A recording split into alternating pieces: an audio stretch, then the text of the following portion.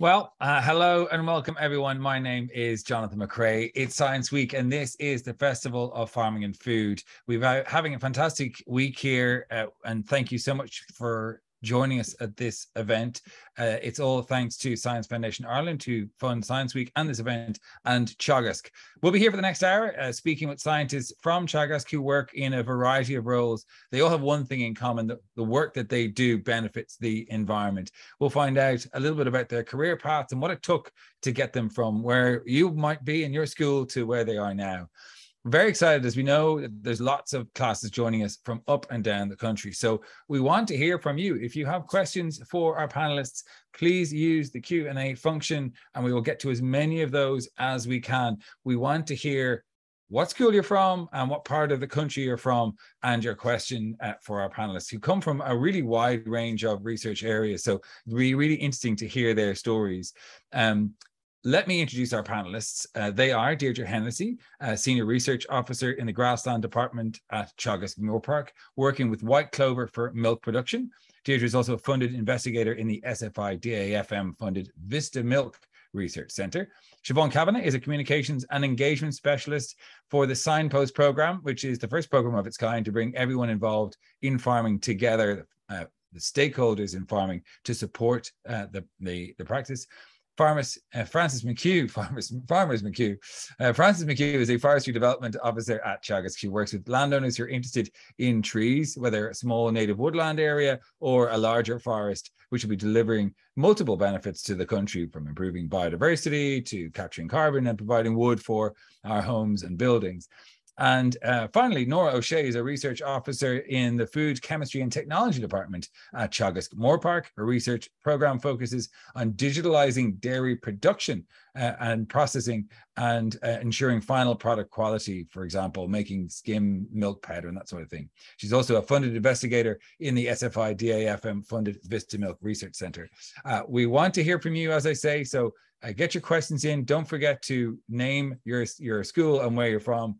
And if you're on social, do Teagasc, do tag us at Teagasc. It's hard to say, but it's just at Teagasc is the handle to use. So we'd love to hear from you from up and down the country. If you're on social, just tag us at Teagasc. Okay, so let's get into it then, shall we? And we'll start with you, Deirdre, if you don't mind. You're very welcome. Tell us a little bit about you growing up. What interested you in science as a child? Did you have a sort of inspiring teacher? Was there a moment under a tree, or what made you interested in research? Yeah, so I grew up on a dairy farm and I'd just loved working with animals. And I'm the eldest of 7, so it was always preferable to be outside in the yard milking or feeding calves than to be inside having to help with housework.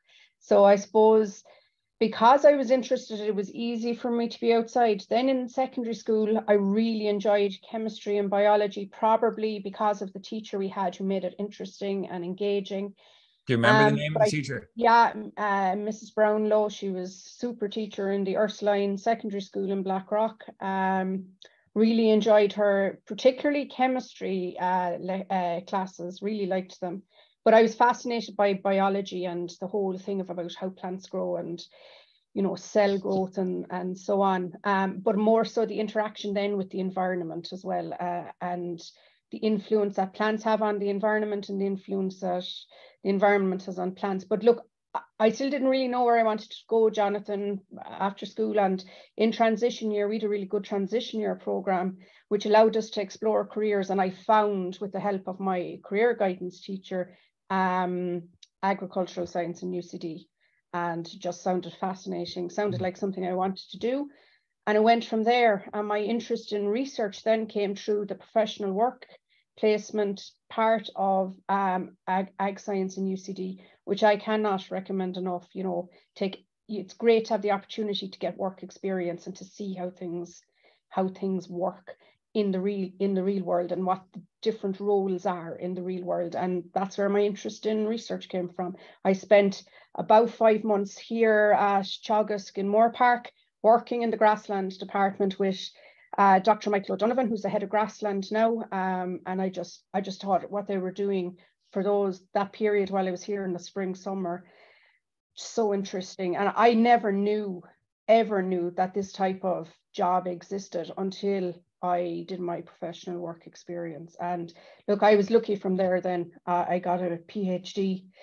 So that was my goal then, going into fourth year, final year in college, was to get a postgrad, master's or a PhD. And I was just lucky that one came along. And at the end of that, I was lucky. I ended up back here in the Grassland department in Moore Park. I just wanted to work with Grassland. Doesn't work out for everybody that they get to do what they really want to do and that they get to identify it so early, but I just was lucky, and I still love my job. So, I mean, I always find it really interesting that people, you know, in Teagasc, once you get to a level that you're at, Deirdre, they're working on really specific things. So you're working on white clover for milk production. And I'm just wondering, how does it get that specific? I mean, how did you go, oh, that's what I'm going to do? How does that area of research come about? Yeah. So I suppose when I did my PhD, Jonathan, it wasn't on white clover, it was on grass and how grass grows and what affects it, and particularly over the winter. So I was really interested in the plant. But while I was doing my PhD, like you have to read other research, and you go to conferences and you see what's going on elsewhere. And like this whole clover thing fascinated me, that you have this plant that's almost like it works like a little machine or a little factory in the soil, and it makes a relationship with bacteria that can fix nitrogen to feed the plant, and then it just makes more nitrogen available, and it can reduce the amount of fertilizer that needs to be applied. Then when I started working in Moore Park, I wasn't working in this area. I was still working in Grassland, but over time, you know, there became obvious that there was a requirement to do some work in this area, and it's you know, an important area in terms of the environment and reducing our inputs and making better use of our natural resources. And look, you know, we had a discussion as a department here, and I put my hand up and said, like, this is something I'd really like to do. Is there an opportunity for me to start working in this area? And it started, you know, in a small little bit of research, small part of my program, and it's just grown from there. Because I suppose the great thing about research is you answer one question, but you create so many more questions, or you identify so many more. That would be very frustrating for me at times. But you do get an answer to one question, Jonathan, but it opens the door to more. And then you could say, right, okay, we know this now. Let's figure out how that is influencing what we know is happening, or why this is happening. It's really interesting.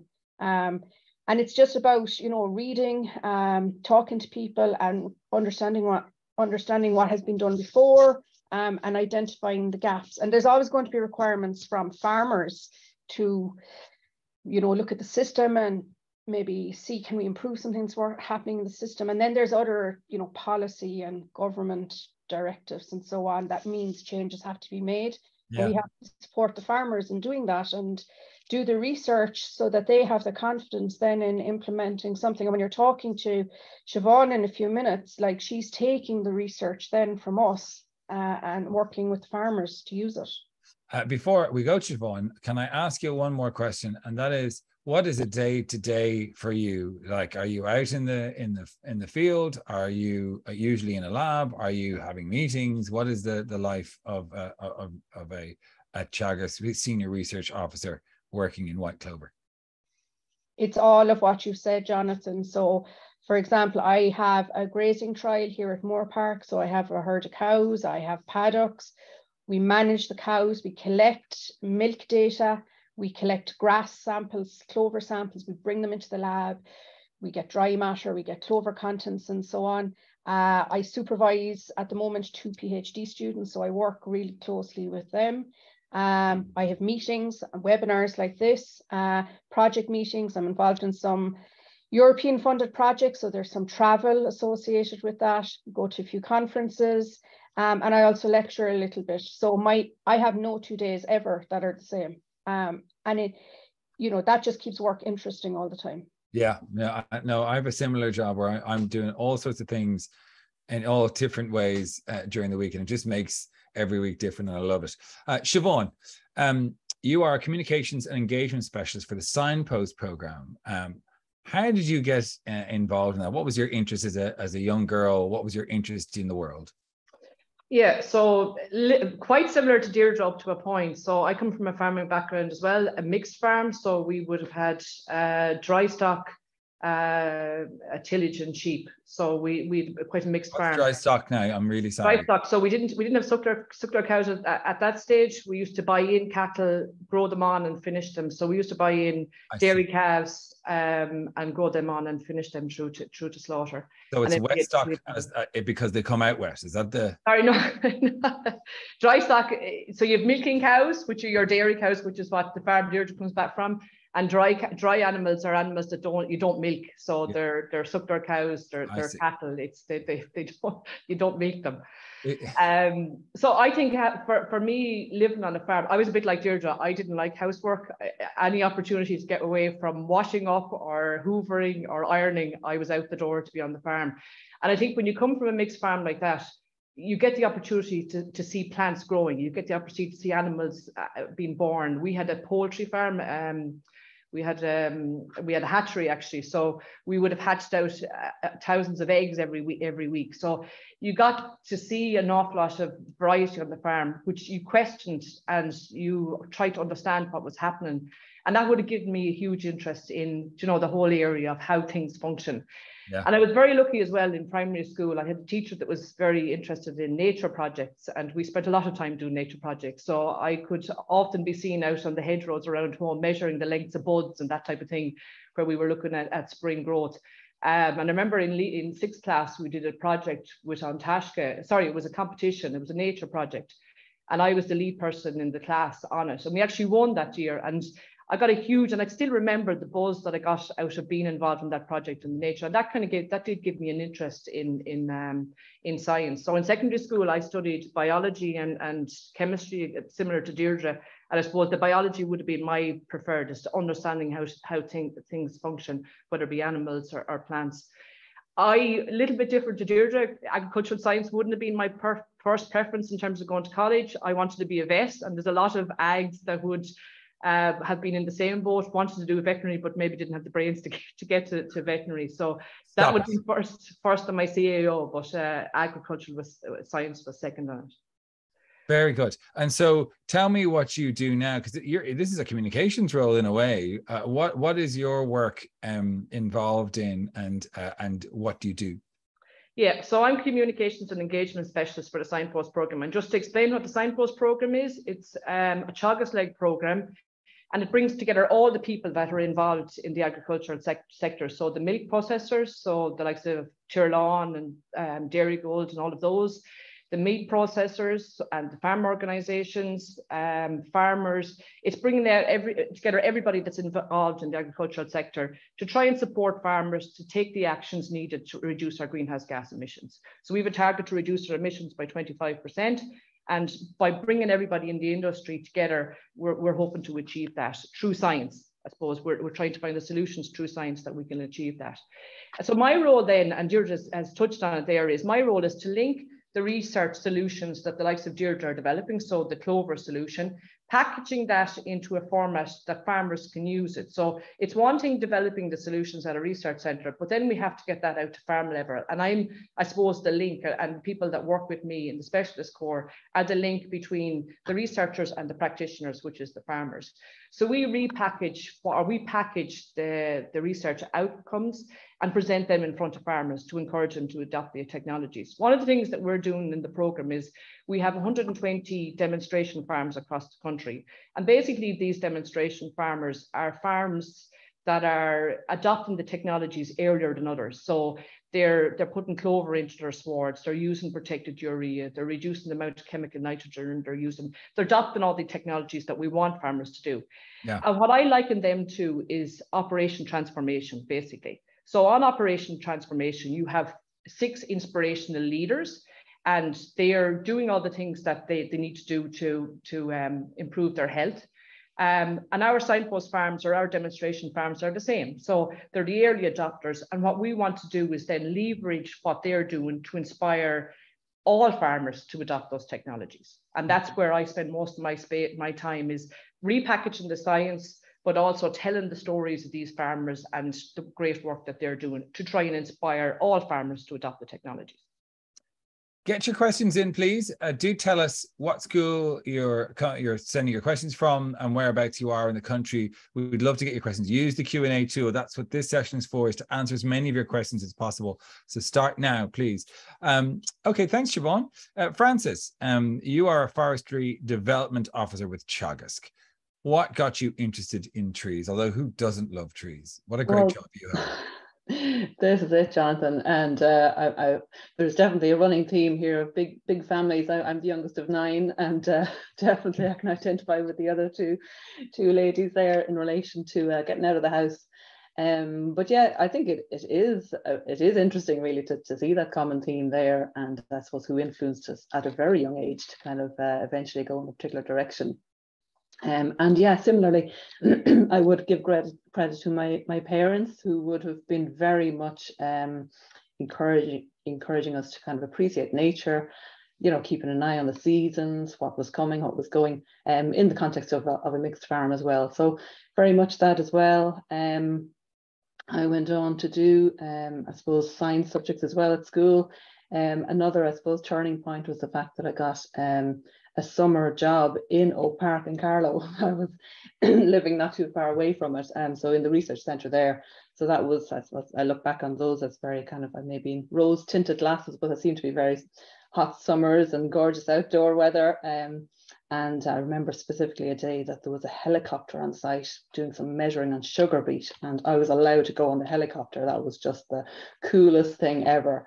So nothing to do with trees yet, but at least it was definitely the kind of the science aspect and the outdoors and kind of appreciation of how things grow and how things work.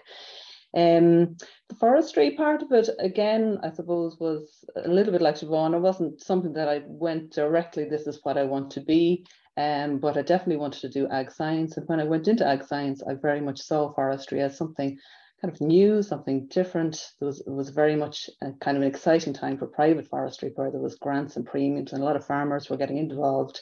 So I like that whole idea of, I suppose, land use, people making decisions about how they farm, and there being other options. And, you know, we were beginning to hear, and we very much know now in relation to the environment and biodiversity and carbon. That was, showing my age now, but that was a very kind of a new thing, if you like. So, and I suppose the whole idea of farmers getting involved, rather than it just being forestry, quilter, you know, that's all, that was the story from start to finish. It was kind of an interesting time where, you know, landowners are making a decision to plant some land. So yeah, that's how I ended up in forestry. Very good. And so tell me a little bit about your work then, and how you go about it. What is your typical day like? Yeah, again, similar to the others, there's great variety. I'm a forestry development officer, so because of that, I suppose being with Quilcha, or being with Teagasc, I'm usually talking to farmers, and it's around that decision to plant. You know, to change agricultural land to forestry pretty much overnight is a big decision. We all know we need more trees. We all know we need to increase the amount of forestry in Ireland, but it will be down to individual landowners to make that decision to permanently change their land or part of their land to trees. So that's no small thing. So really a lot of my job is talking, I suppose, around kitchen tables, you know, going out to farms and chatting in terms of understanding where people are coming from and explaining to them, I suppose, the impact of trees, the benefits, I suppose the grants and the payments that are there, obviously that help along the way, but also how trees will help and interact, I suppose, on the rest of their farm, and how hopefully, as a result, you know, it'll be a better farm for it, you know, so at whatever scale. And farmers are very varied in terms of their objectives in relation to forestry. Some people come at it from a completely environmental point of view, which is fantastic. Others with a more kind of economic, you know, hat on. But the vast majority will have an awareness of all those kind of multiple benefits and the kind of potential, and they're trying to understand how might this fit into my patch of land, you know. Yeah. Well, I'm going to drill a bit deeper into the environmental aspect in a bit, but I wanted to get to Norah. Just to say, we've got our first question in from Mount Mercy College. Orla, I'll get to that after we've heard from Norah, but do keep your questions coming into us. Thanks to see them coming in now. Norah, tell me a little bit about your childhood and your interest in science. Did you come from a big family on a farm as well? No, so I suppose I have a bit of a different background. I'm from County Kerry, and where we live in Kerry wouldn't have the best land for having cows on. So Beautiful no, I wouldn't. place nonetheless. Very picturesque, very beautiful, perfect for sheep and fishing, but probably not ideal for beef cows or dairy cows. So no, I don't come from a big family. We didn't have a big farm such as some of the other ladies have mentioned. Um, I suppose I don't know what I specifically say. I had a specific interest, or there was a moment in time as a child where I said, okay, yeah, I love science. I did have an interest in science, but I suppose really it wasn't until I got to secondary school and I did specific subjects like home economics and biology, where I found, and in particularly in home economics, I really enjoyed like food safety aspects like microbiology, and I suppose some of the science about how food is made. But would I say that specifically made me say, okay, yeah, I want to do food business? No, I wouldn't say that. I was quite young when I started college. I was 17, so I didn't really know what I wanted to do. I was fortunate that I fell into a bachelor's degree that looked at both science subjects and business marketing subjects in UCC called food business. From there, I did realize that I really enjoyed food science. Like I really enjoyed it. So I then went on and pursued a master's in food science. And there's a research aspect where you have a research project. And I was fortunate to have a brilliant supervisor, and she's still in UCC, Professor Elke Arendt. And from there, I suppose I really enjoyed the modules and some brilliant lecturers there. I kind of thought it was a recession, so there wasn't great prospects. So I took the year out and went traveling for 12 months. So we went around the world, and we went to Australia for 6 months working, but then we were in South America, we were in Asia, New Zealand. Nice. So we really enjoyed ourselves. And I was fortunate while I was away to be asked to attend an interview for a PhD in food science. So from there, I did a PhD. I was offered to do a PhD in Teagasc in collaboration with UCC under Emer Gallagher and Elke Arendt. So I didn't get to where I am today kind of based on what I did as a child, but definitely probably influenced where I am today, but I wouldn't specifically say that because I was living on a farm or from a farm that's what I'm doing. So really interesting, and it's great to hear a different perspective, because one person has asked, this is Orla McCarthy from Mount Mercy College, saying, do you have to be from a farm to do well in this job? And the answer is clearly no, but we'll maybe, I'll get to you, Deirdre, on that in a sec. So Norah, just tell me a little bit about what you do day to day. So because yours is a very different role to the others, because you're working at digitizing the dairy processing, and maybe you might tell us a little bit about what you mean by dairy processing and what your role is. Yeah, so when we're talking about dairy processing, we're talking about the major steps involved in producing a dairy product. So, for example, I think you mentioned in my intro skim milk powder. So there's a number of steps involved. We bring in raw milk, we might apply a heat treatment, and then we might move on to evaporation, where we're removing water from the milk to make it more thick, essentially. And then we move on using a spray dryer. So we're basically removing excess moisture that you end up with a powder.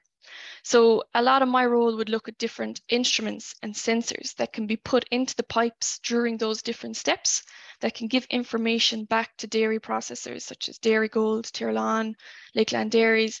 And essentially what we're doing, and what I mean by digitalizing, is using these sensors to give more data about their process so they can make more informed decisions, and then tying all these crucial steps together to give them that information in a more meaningful manner.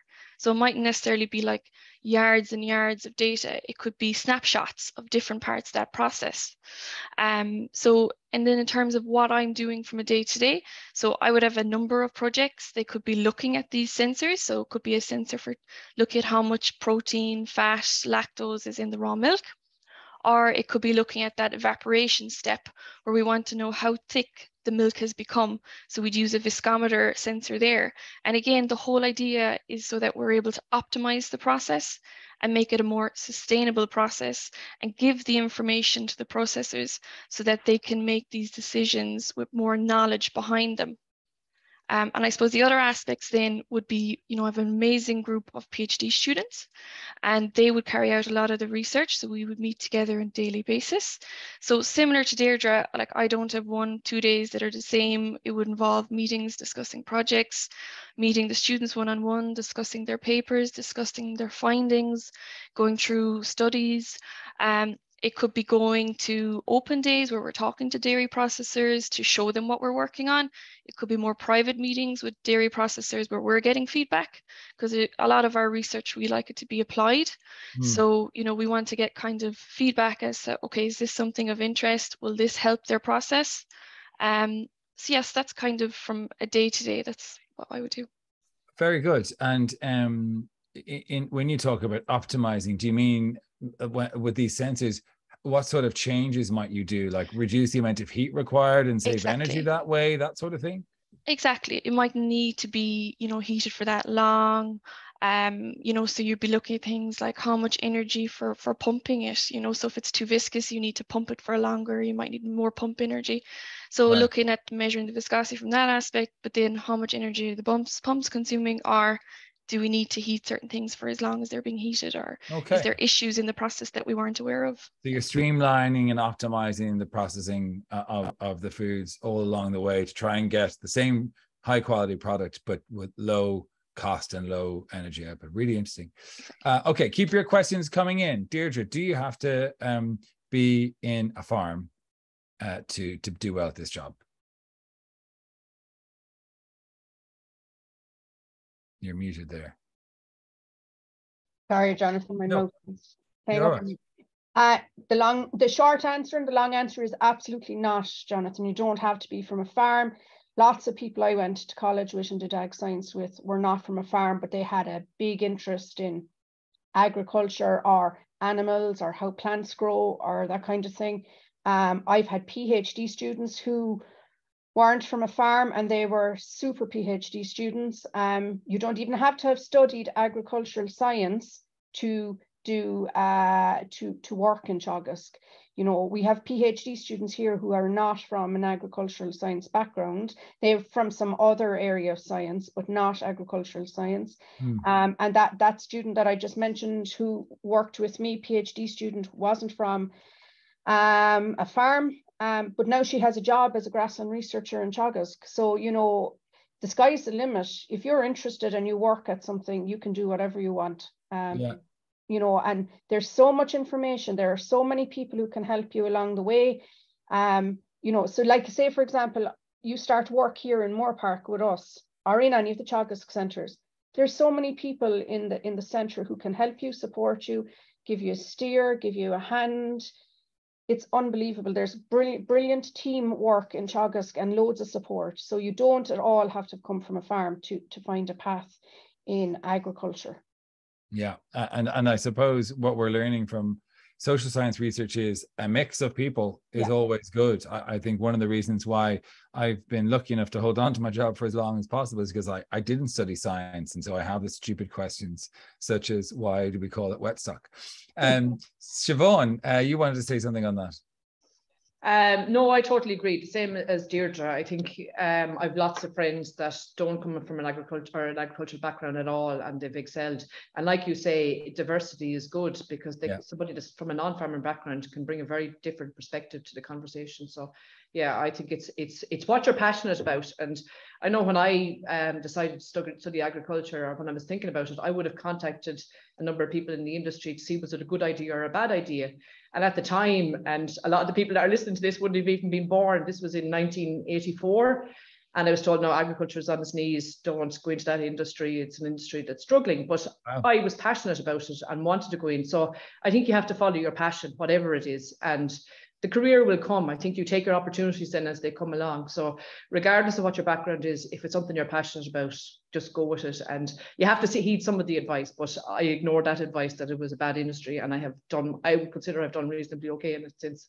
Yeah, I think, if you find something that you enjoy doing and you enjoy doing well at, you're likely to do well if you enjoy doing it. And then as a result, you get these opportunities open to you if you're the sort of person who looks around for opportunities. Yeah, and you may not necessarily, just to maybe to finish on that, I think you may not necessarily have your career path. Like people ask me, oh, did you know that you always wanted to be in communications in Teagasc? And I go, no. Did I want to be a regional manager? No. Did I want to be a nutrition specialist when I was a nutrition specialist? And I think what you do is you take the opportunities as they come along. So decide where your passion is. But then as time progresses, you get the opportunities to do something a little bit different outside of the day-to-day role. And that opens doors for you to go different directions. So yeah, I wouldn't worry about having a grand plan starting off, because just take the opportunities as they come is what I'd say. Absolutely agree. And I had no idea I'd end up be doing this job. And I was very confused filling out my CAO form. I actually I crossed out all the courses I didn't want to do, and I was left with one, which is communications in DCU. It's not that I wanted to do it; it was just one I didn't actively not want to do. So, Siobhan, another question for you: was it a big jump to move into a communications role, and did you do any extra courses or training for it? Okay, so I would have built up a lot of skills through the jobs that I had running up to that. So I did a PhD in pig nutrition in Moorpark. So I would have developed a skill set there in terms of writing a thesis and communications, and had to set up on numerous platforms, both scientific and in front of farmers. Writing for popular publications through my PhD, I would have had to do a certain amount of that. I was nutrition specialist for 14 years, so a very similar type of role, but it was specifically on nutrition. So I was ruminant nutrition specialist for Teagasc, and that was doing the same type of job, in that taking the research out to the research centres, repackaging it and making it available to our advisors and farmers. And then more recently, I was regional manager within Teagasc. So I was 7 years as a regional manager in 2 different regions. And that has given me great insight into how you engage farmers. How do you encourage farmers to adopt technologies? So I think through my career, I had built up a skill set that made the transition into being communications specialist relatively easy. Now, I know the communications had moved on in terms of social media and the digital platforms, and that's where I'm learning at the moment. So we have great support within the organisation with our PR department, but I'm also planning on doing a course specifically on social media next year. I haven't done anything to date. I'm kind of working with the skills I have, but there is good support. And I suppose that kind of demonstrates you might start off in a very sciencey role, but end up in a communications role. So it's taking the opportunities that become available. And you do build up those skill sets that will work, that will stand to you then when you do go to change, make it your career path change. John McBreen says, hello from Loretto Abbey Dalkey. Hello, we're enjoying learning about your jobs and what they entail. So nice to hear from you. I have a question for Francis. And this is from Marlene Hedworth Christ King. Gosh, I don't know where that is. And they say, do we need, are we pushing to plant mixed native woodland still, or are we still planting coniferous monoculture? Sorry, I messed that question up. I'm trying to find the name of the school. Is there a push to plant mixed native woodland, or are we still planting coniferous monoculture? Yeah, it's a good question. Maybe we could spend the last half an hour talking about it. I'm probably joking. There's a lot to be said about that. And yeah, the forestry is evolving in Ireland, you know, and we're quite young at this, you know, in terms of our forests are quite young. But the knowledge around forestry is changing over time. But the type of tree and the type of forest, really, it depends on the land available. And in the early stages of forestry in Ireland, the land available was quite poor, and it had very limited opportunity in relation to what type of trees. Now the land that's coming into forestry now is better, and for that reason we are open to lots of choice. And in parallel to that increased awareness in terms of people, you know, standing back a little bit and saying, well, what do we want in Ireland? What type of forest do we want? And of course, again, in parallel to that, our awareness of, and I think you mentioned it earlier, about kind of variation is good. Mixtures are good in any walk of life, and including in a forest. If you have a mixture, you know, you're more sustainable going into the future. You're future proofing your forest. So yeah, the short, that was a long answer. The short bit of it is that yes, we're kind of moving gradually to more mixed. We don't want to forget about the kind of commercial timber production, because if any of you are in your classrooms looking around in terms of what all the products that are made from wood, we need wood, and wood stores carbon. So that's certainly an aspect that we don't want to lose a vision of. But yeah, mixtures, different forest types, the right forest in the right place, and yeah, finding the landowners who are willing to go down that direction too. Very good. The school is Marlin Hedworth Christ King Girls Secondary, which is why it's difficult to get it all. They're in Cork. Good to see you. Thanks very much for your question. This is a question for a few of you. I think Siobhan sort of answered it, but from Kenneth O'D in Presentation College Athenry, close to Teagasc, and they say Teagasc are always willing to speak to ag science classes. A few students also work there. A few girls attending the talk and enjoying it so far. Third and fourth and fifth year. Have your guests changed their careers or roles over the years? So Siobhan's kind of touched on that. What about you, Norah? Have you changed your role over the years? I probably would say I would move more across different types of food science. Like my PhD and my first research position probably was more in cereal science.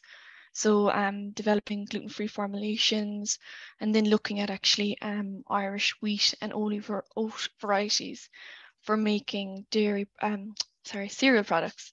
So I moved completely in terms of food science, food groups, I suppose, more so. So I moved from looking at cereals over to dairy products, and particularly looking at digital technologies for how you can improve how those products are made and ensure that they're high quality products. So I wouldn't specifically say I moved careers, but definitely moved food products. Yeah. Okay.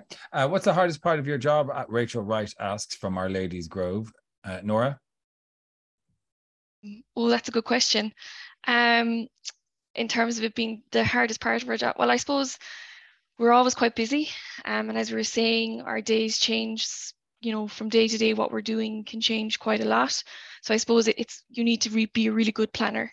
You need to be able to say, to keep on top of deadlines, to make sure your projects are running on time.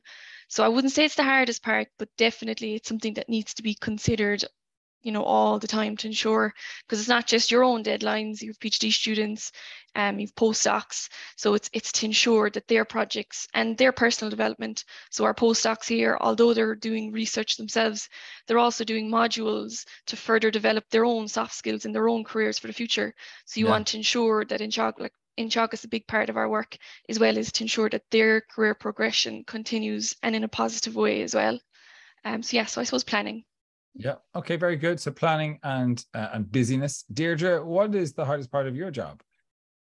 I kind of similar to Norah. I don't think I have like a very hard part of the job, but there is a lot going on. So it's about being organized and planning. And I suppose the other thing is making sure that, the research that we're doing can have an impact for the farmer. So it's really important from our point of view that the work we're doing is for the benefit of the industry that we're supporting. And I suppose a hard part is, how do we package what we research so that it can be easily adapted on farm? Because farmers are busy people. They have a lot going on. If you want them to change something that they're doing, what's the best way, or the most straightforward way, or the easy steps for them to implement? So, there's a little bit of work goes into planning that and getting the message out. And that probably takes more time than we realize if we were to sit down and put all that time together. So it's a challenge. It's not a hard part, but it's a challenge. And, it's always going to be a challenge, because communication's always a challenge. Very good. Thanks, Deirdre. Siobhan, we have a question from Elizabeth Sheehan. She's from St. Aidan's, Tala, on a beautiful sunny day. She says, our students would like to know, what is the difference between doing science and medicine in college? My first answer to that. I'm not yes. sure I suppose broadly, what is the difference between doing science and medicine in college? Well, I presume medicine is more specific. I suppose most of us studied agricultural science, and that's specifically when we did agricultural science, the first 2 years was general science, and you kind of went into it going, I came here to study agricultural science and I'm studying general science, but you have to get that foundation or that the basics right first before you can get specifically into the agricultural side of it. And then the final 2 years of the course would have been specifically around agriculture and applying the science that we learned in the first 2 years. I presume probably in medicine, the first couple of years is similar. You do the basics science. And then you're more specific around the medicine piece. Other than that, I don't know what else I can say about it. So I mean, I suppose they both have a similar idea in that you start broader and you specialize later on, and they're about asking questions. I suppose there's lots of overlap, of course, in the two fields, but medicine, generally tends to be regarding improvement of health, and science can be much broader than that, everything from environment to... And I suppose within the agricultural science degree, once you have your first 2 years done, you specialise. I think it's still that way, that you specialise, whether it be in, like I specialised in animal science. I didn't do any crop science. I had no interest in crop once I went to college. Or you can specialise in forestry, like Francis did, or the environment or food science. So there's specialisation within ag science as well then once you've got over the first couple of years in the course. Thanks very much. Hello to Ursuline College in Sligo. Rachel Wright is back with another question. She says, what would be the gender ratio in the Teagasc offices? Maybe Deirdre, would you answer that one? Yeah, so it depends, Jonathan. So in research, we're probably very much getting towards 50-50 male-female in terms of the research in Teagasc. Then on the advisory, it's probably still male-dominated, but there are an increasing number of really good female advisors at that. So in general, I suppose the organisation is trying to move to a more gender-balanced organisation, and we have been involved in an EU project. The little logo's up there behind you, Jonathan, the Gender Smart project, which has, I suppose, helped to focus a little bit about gender balance. But look, to me, I never ever worried about gender balance. And I suppose when I started research, or when I started working in Moore Park, the gender balance wasn't as good as it is now, but it never mattered. No, I don't think anybody ever thought anything less of me being a female researcher compared to my male colleagues. And certainly my male colleagues never batted an eyelid. I was one of the team, I'm one of the researchers, and that's it. I do my job, they do their job, and then we come together on the various parts as a team. So I would say, for anyone who's worried about the whole, it's kind of a male-dominated industry, agriculture. Yeah, it is. But look, it's never going to change if there aren't more females in it. And, all of us have done well in our careers, the four of us that are here. And I don't think, well, I can't speak for the other three, but being a female, I don't think has stopped me being a good researcher and being able to do a PhD and so on. Francis? Yeah, I suppose in terms of in contrast in relation to the area of work, I'm one of 8 foresters in Teagasc. I'm one of 8 women in as well. The rest are male. Actually, the head of the forestry department is female, which is great. But saying that, in terms of what Deirdre is saying, absolutely, it doesn't bother me. It's never a problem as such. But what I do find is, I suppose, when I run meetings and events, they are very much male dominated as well, and it can be an issue for some women, maybe even just coming to events and kind of knowing that there's going to be 99% of the people that are coming are going to be men. So that can be a little bit intimidating. It's improving from that point of view, and sometimes women ring me and say, "Oh, do you think it will be okay if I come along?" And I'm like, well, I'm there, I'm a woman, I have to go. So, it's just that building that confidence that there's absolutely no reason to think that there's any reason to be, anyway anxious or feel that they're anyway different. But in terms of forestry, we really need more foresters, but we definitely need more female foresters as well, and certainly to try and market that I suppose lifestyle and the opportunities in relation to forestry as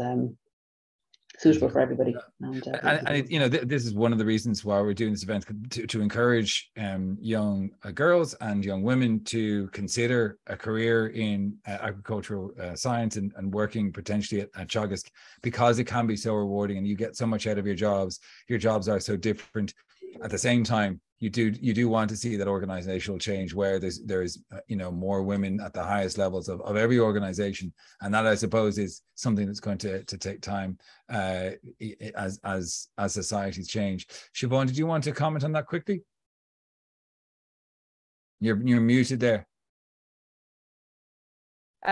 Just to make the point that if you take agricultural science at university level, I think it's 50-50, or maybe even higher numbers, higher female numbers doing agricultural science now than males. So it is changing slowly but surely. And similar to Deirdre and Francis, I've never had an issue as a female. I think once you can do your job, I used to think maybe that you maybe had to prove yourself more when you go out to visit a group of farmers, but look, once you can do your job, you're treated the exact same with farmers. And regardless, even though we've quite, you know, the average age of farmers is 57, it hasn't had any impact on me. But that's the only point I want to make. Just in the agricultural faculty, there's as many women, if not more, doing ag science at this stage.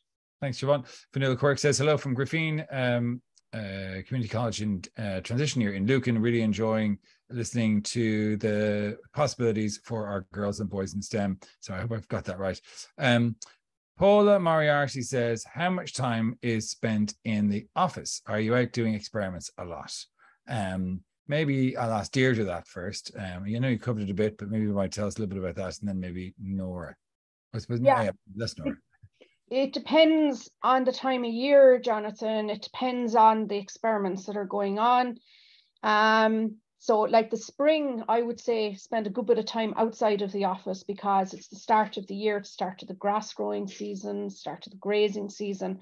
So there's a lot of setting up and that, but it's probably for a lot of the year 50-50, but kind of November, December, January is probably predominantly in the office, except for maybe going out to farms to meet farmers, or maybe tidying up a small little bit at the end of the year. And there would be time in the lab in that indoor part as well. So it hugely depends on what experiments you're running and the time of year. And because we don't do the same experiment for our entire careers, that changes year to year.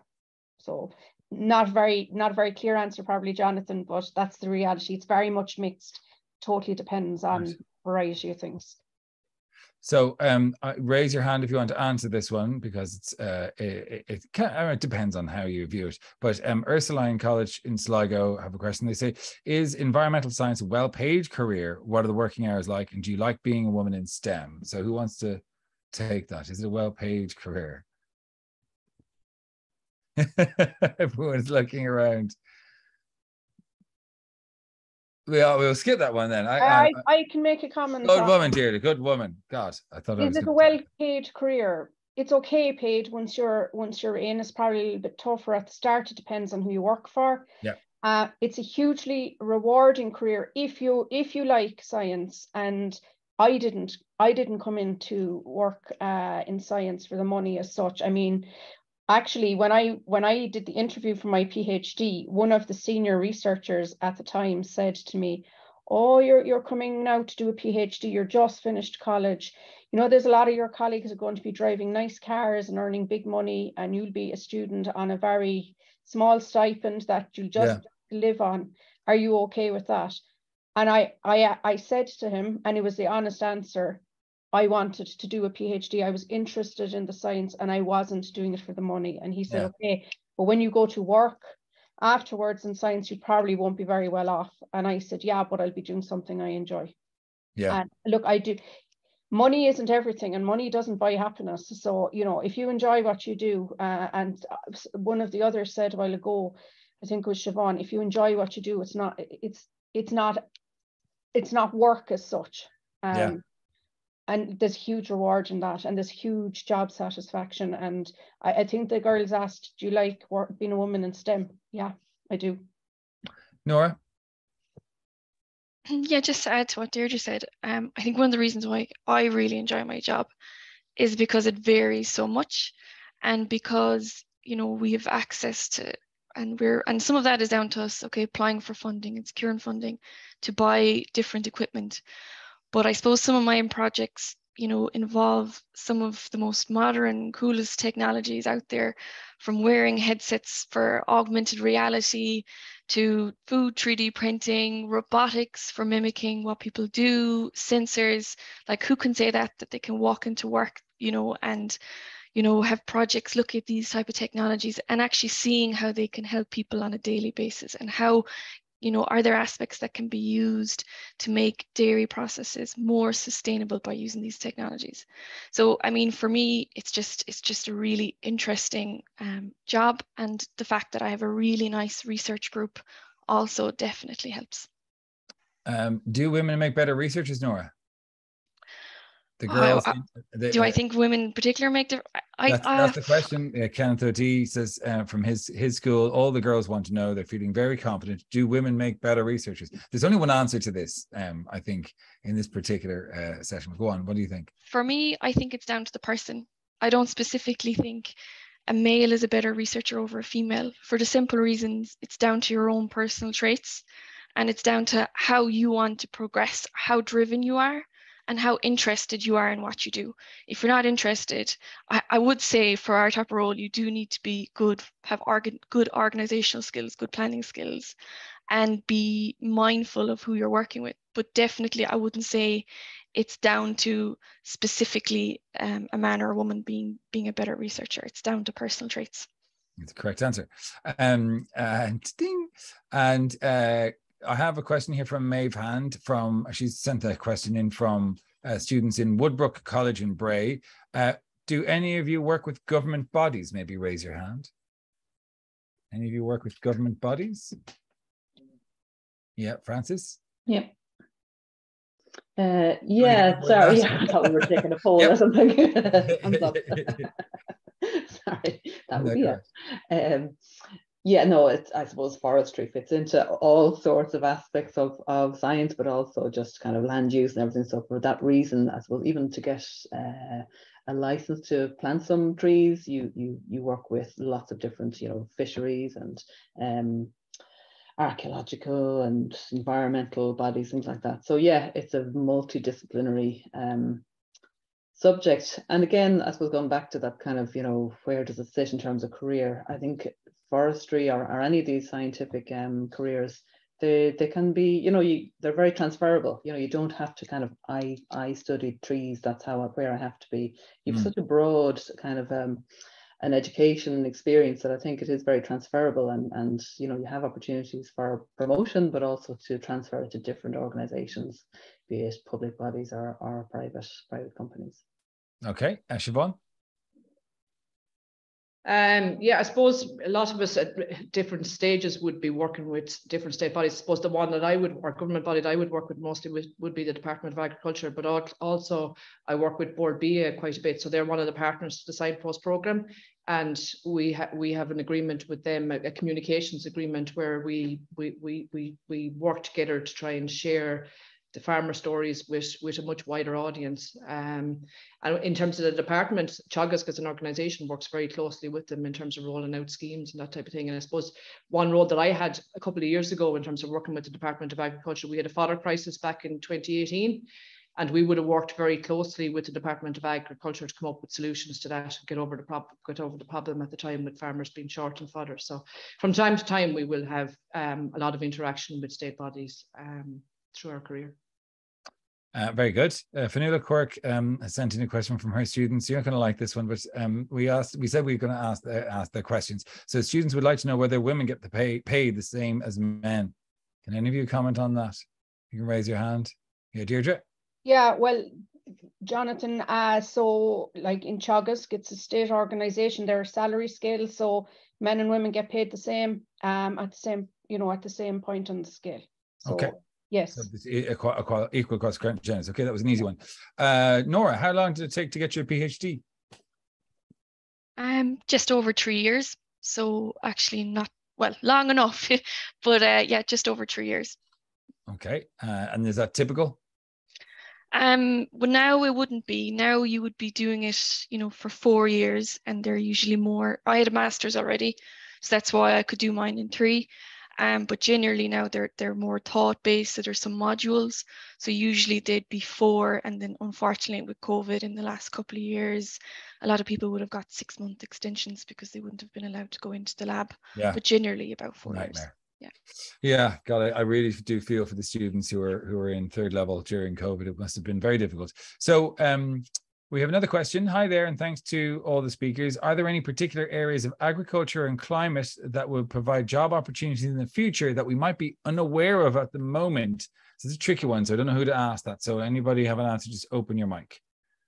Any job opportunities in agriculture and climate that we're not kind of really working there at the moment, but we might in the future?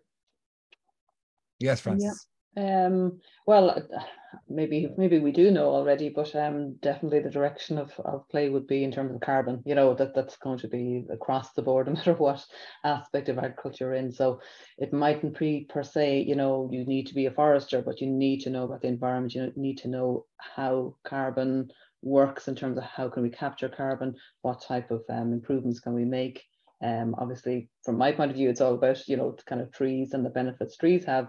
But it'll be, I suppose, the careers that will kind of be an umbrella over that in relation to how the systems work, how farms can work, how industries can work across the board to improve, I suppose, and to combat climate change. So that's maybe it is the obvious one, but it's definitely the direction of play, I think, at the minute. There's so many, really, isn't it? They're from working on beef alternatives to improving processes like Norah's doing, to to researching different types of lands and they're optimizing their use as well. There's so many different areas that we need to improve on in this area. So really good question. Anyone else on that? Yep. Okay. So Siobhan, do you enjoy your career and would you recommend it to young people? You're on mute there. Yes, I genuinely enjoy my career. I'm enjoying the job I'm in. I've been very fortunate that I've switched directions 3 or 4 times since I left college. And that's been down to taking advantage of the opportunities that have been put in front of me. So doing my job, but then doing something a little bit extra that will put me in a position that will open other doors for me. Aside from that, and I suppose I think it's a point worth making, I think mentors, having good mentors through your career is so important. To have people, I wouldn't have called them mentors back then. They were my supervisor for my PhD or they were my line manager. But when I look back now, and the guidance they gave me at different points in my career, I realized I have 2 people in particular, and I don't want to name them or anything, but they would have given me the guidance to push me when I needed to be pushed, stretch myself beyond what I was doing, to develop skills that would stand to me further down the line. Like one of the things that I really struggled with, I probably still do to a certain extent, was public speaking. So getting up to give a presentation, I absolutely dreaded it when I was doing my PhD. But my supervisor to my PhD in pig nutrition pushed me out to do presentations left, right, and centre. And I used to be giving out yards about doing it. But when I look back now, I realise he was doing it for a reason. He was to give me the confidence to be able to do that. Well, so I think now here you are at Science Week giving absolutely a career. Yeah. But I think you do need mentors, and I think it's to identify those people that will push you in the right direction and that you'll trust the advice that they'll give you. And I think probably, I'm sure Deirdre, Francis, and Norah will all have people that they'll think back on in their career that helped them to get to where they are. So I think it's important for students to identify those people early on in their career as well. And they could be teachers as well. Absolutely. Thanks very much for that, Siobhan. Quick one for you, Francis. This is from North Wicklow Educates Together Secondary School. What are the advantages of monoculture plantation? Oh, okay. Well, advantages. Anything that's in monoculture is easier to manage. That's the reason why they are there. Of course, there's pros and cons. But in a quick answer, that's the main reason. Ease of management. Yeah. Okay. Very good. Ursuline College in Sligo want to ask, when were you in roles managing people? When you were in roles managing people, what skills did you need to be effective? So anyone over managing teams, Deirdre, Norah, what sort of? Yeah, so really important skill when you're managing people is communication. You have to have good communication so that the team functions well. That's Very listening different. as well as talking. Yeah, Right? actively listening, Jonathan, as well as, you know, it's a two-way thing. Quite different skill set to research, and I suppose that sometimes researchers can be almost, if you think of some of the cartoon things, you know, a researcher working in a lab, scientists working in a lab on their own, doing their thing. And I suppose sometimes as scientists, we can feel a little bit like that. We're not trained to be managers, but a lot of the skills that make a good researcher will make a good manager once they can be, I suppose, adapted and